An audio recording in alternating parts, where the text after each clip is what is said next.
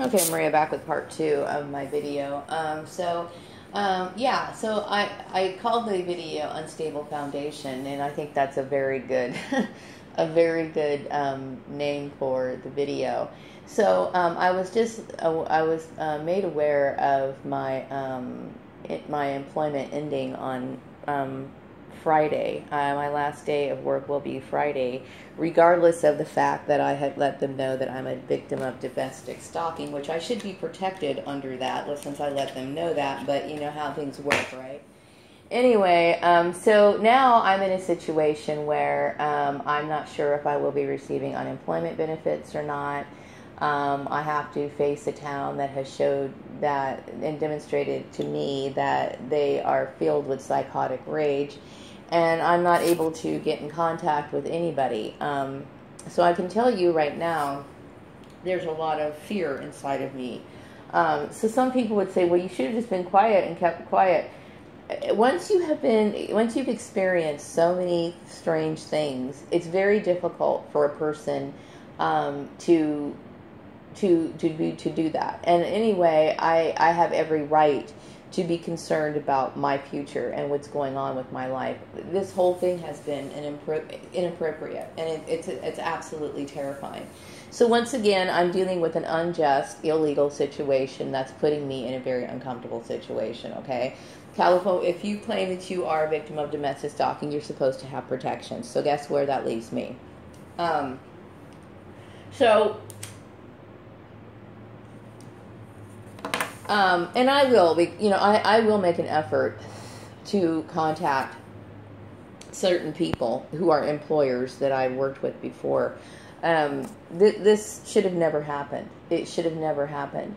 So I'm left here with no peace of mind. I'm sitting here wondering what's going to happen to me. I'm going to have to wonder. I'm wondering where am I going? What's going to happen? You know, how could I not feel that way? You know, I resent the fact that employment can be so easily manipulated. I really do. I resent it. I resent that fact. I resent the fact that people can obviously see that I had nothing to do with any of that. I've been bewildered. I have made over 400 videos trying to put this picture together, okay? And that's not to say, you know, some people might think, I mean, other people may know the big conversation about the whole Facebook thing and then all of this stuff. They may have an understanding of it, but I can honestly tell you, I'm putting pieces together slowly but surely based on conversations, situations I've been in, so on and so forth. I'm in a very awkward situation here, okay? I also am fully aware that the CPA here in town who arranged the job at the pharmacy is also involved. So my question is, these people have done everything illegal, everything inappropriate, and I'm being put in a situation where I'm having a hard time making ends meet. Where is my justice? What happens to me? Okay?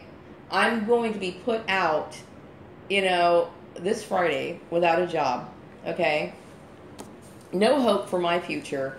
Not even sure if I'm getting unemployment benefits. Okay? I don't remember. See, I understand when you fill out unemployment information from the employer standpoint, but I'm not really fully familiar with the unemployment system, the whole EDD, how that works, you know, on their end, okay?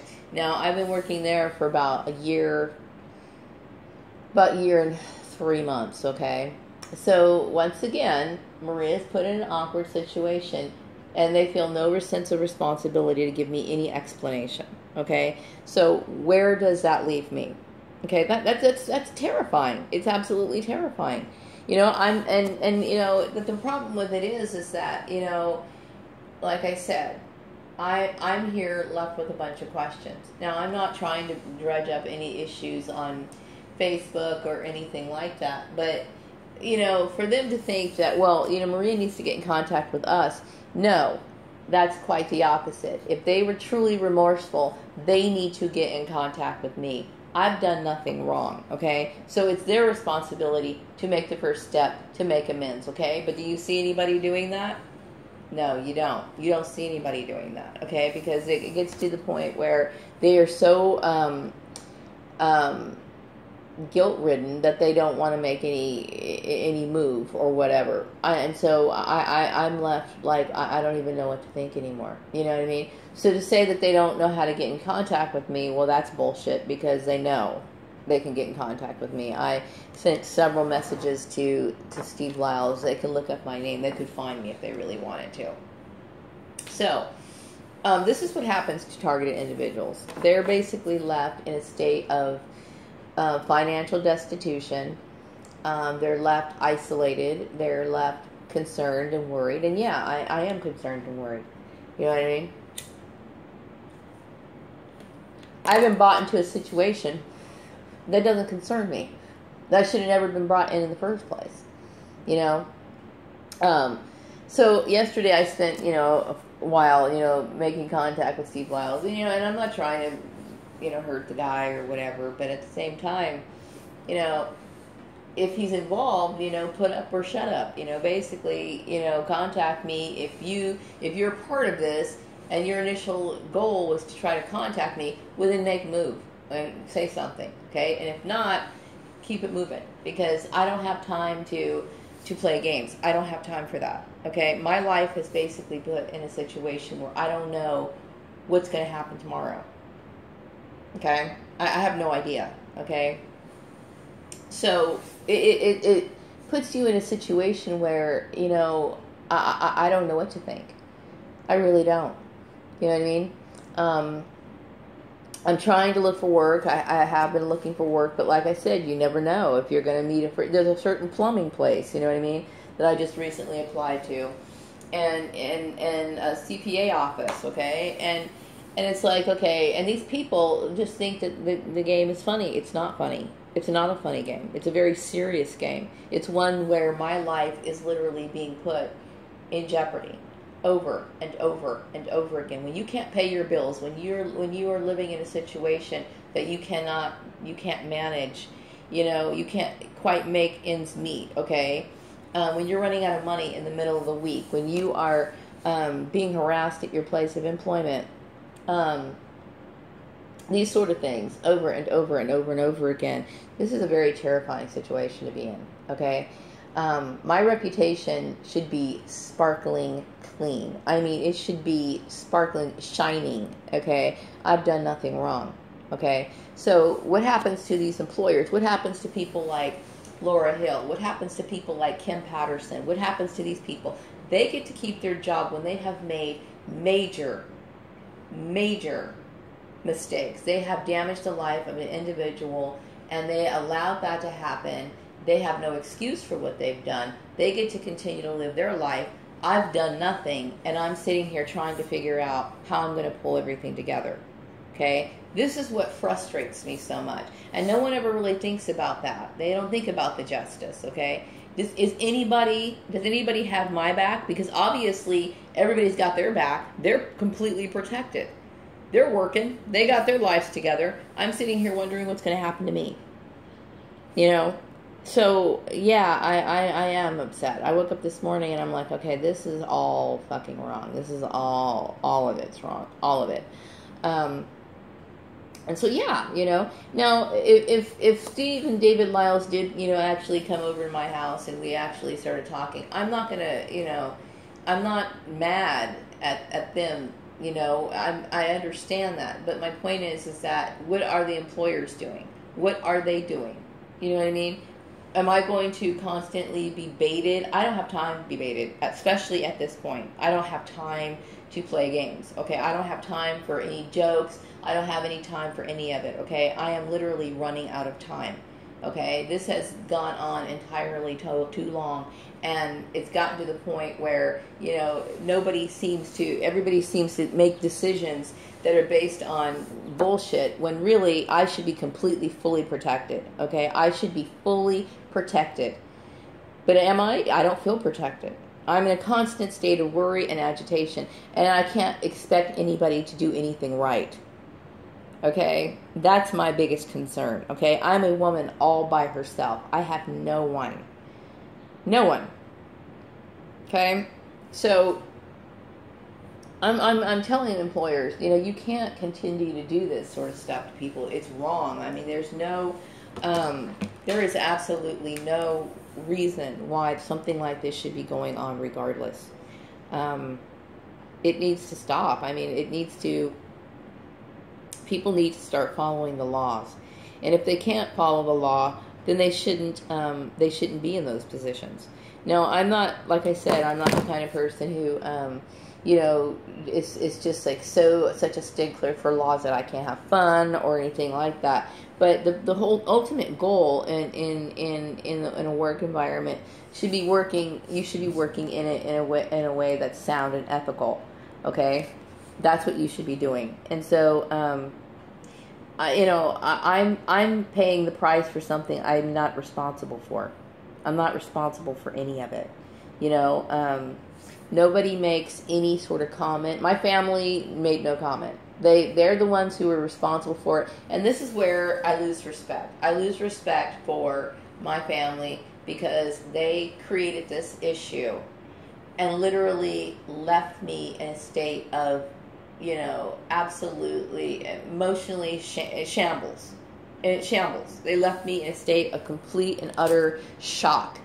And they said absolutely nothing about it. They will say absolutely. And how can I not be worried? How can I not feel any worry in a situation like this when I have clearly experienced all these injustices, been brought in for interviews, been played with, been toyed with, okay? I'm not able to make all my bills on time. I'm not really functioning as I should be, and there's no explanation. Tell me how I can't worry. How can I not worry? And how can I sit here and focus on my health and my mental well-being when I'm being put under this kind of stress? How is that even possible? It's not possible. Okay? So the thing is, if somebody was to say, well, you have no reason to complain, that's a lie. Okay? I have every right to complain. I have every right to be concerned. Okay? And I have every right to seek some sort of legal action because I'm tired of playing games. I'm sick of it. Okay, I'm literally a woman who's doing the best to hold down a job and do the right thing for myself, okay? I'm not responsible for any of this. So why am I constantly paying the price? Why am I constantly paying the price for something I've never done? Makes no sense. So if I was to contact somebody from Facebook or whatever, then I expect some sort of dialogue to occur between the two of us. I mean, especially if you've played an active role in any of this. I expect some sort of face up to it. I expect people to basically, to face up to it. To take responsibility for what happened. But, I mean, that seems to be, very slow in coming. It doesn't happen. My family, I mean, I don't want to talk to them, but at least I can assure you I don't ever want to talk to them, ever. But, the thing is, when I was out there and made a request and said, hey, you know what, I'm a targeted individual, which they put me in this program, okay? Not one step that they take to actually fix it. Not one. Not one. So I can't help but feel that way. And I'm not trying to be uncooperative. Like, let's say, for example, the whole entire town was, cooperating to create some sort of big surprise for me, okay? And I'm not fully... would you expect me to understand that? How would you fully expect me to understand the operation? Or that it's something that's supposed to be to surprise me, or it's supposed to be something positive, when all I've really received is negative input? How could you expect me to...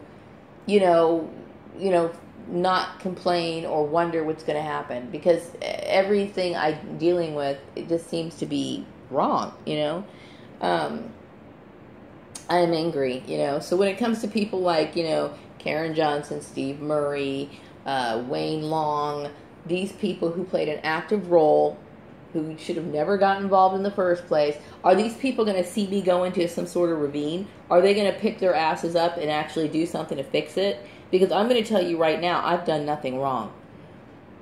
I play a very, very, I don't like to say docile, because there's nothing docile about me, but I play a role in this community to where I feel as though I've set an example of being an ideal member of the community, okay? Whether I'm acknowledged as a member of the community or not. You know what I mean? I'm a person who goes to work, I come home, I've made absolutely no, I've done nothing to anybody in this community, but the community has turned and done things to me. And yet I see absolutely no sort of, I see no effort on anybody's part to rectify the situation. So my thing is that that this leaves victims. This leaves people in a complete and utter state of shock, and it immobilizes people. You know, my job search gets slowed down by people like the plumbing place and people like you know, the CPA office that wants to put these fake ads in here and bait people. You're baiting people under a situation that's completely illegal. Why are you doing it? You know, why are you doing it? Why would you do something like that? I'm not comfortable with it. Now, whether I ever, like, you know, contact the people from Facebook again, you know, that's to be determined, okay? But like I said, that's their responsibility. If they were interested in trying to get in contact with me, they know how to connect as a friend on Facebook. They know how to do it. All they have to do is contact Steve Lyles or Google, I mean, not Google him, but do a search on Facebook. They would eventually find me, okay? And he could provide that information. So it's their responsibility to make the first step, not mine.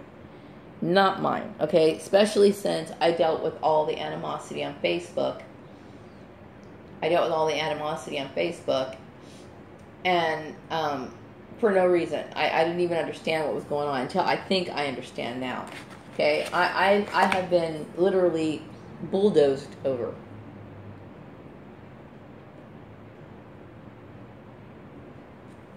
And everyone in the town knows it. Knows I have nothing to do with any of that.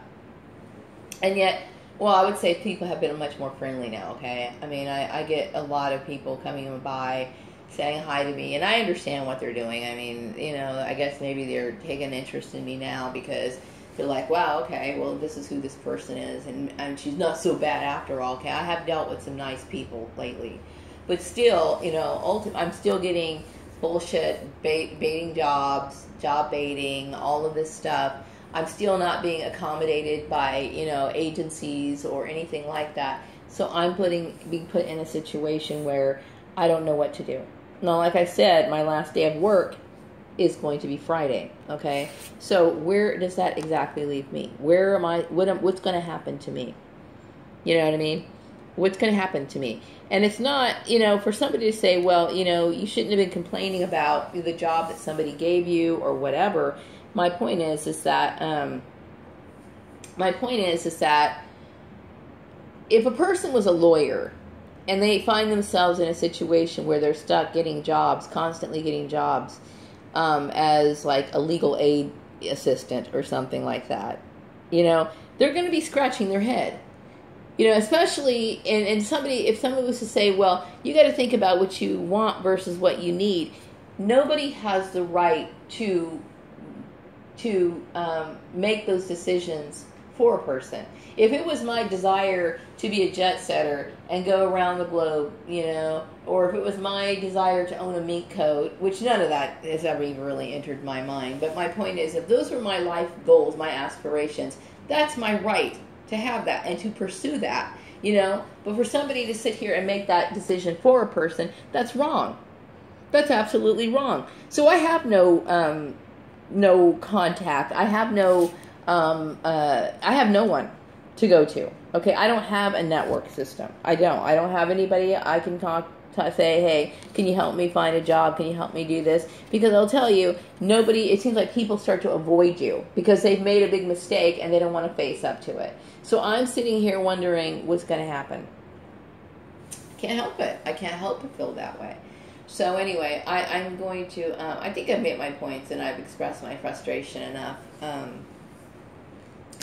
You know, I can't help but feel that way. And I have every right to. You know what I mean? It's very difficult to look for work when you got people putting in fake ads in job boards and all these other things, okay? This is a very serious situation. I can't stress how serious enough it is. It is extremely, you know, frustrating situation. So if people from Facebook want to make amends, it's their responsibility to make that friend request. It's not my responsibility. It's not my responsibility to reach out to them. It's their responsibility to reach out to me. And that's not me being pig-headed. I don't know what to expect after all of this. I don't know what to expect. So I didn't create this situation. I was just a woman who was going to work and coming home. I don't have that, you know what I mean? So it's not my responsibility to fix it. The responsibility lies on them to make amends. The responsibility lies on the employer to make sure that I don't fall into a ravine, because these employers and every single last one of them are in the wrong. Wrapping up this video, have a great day.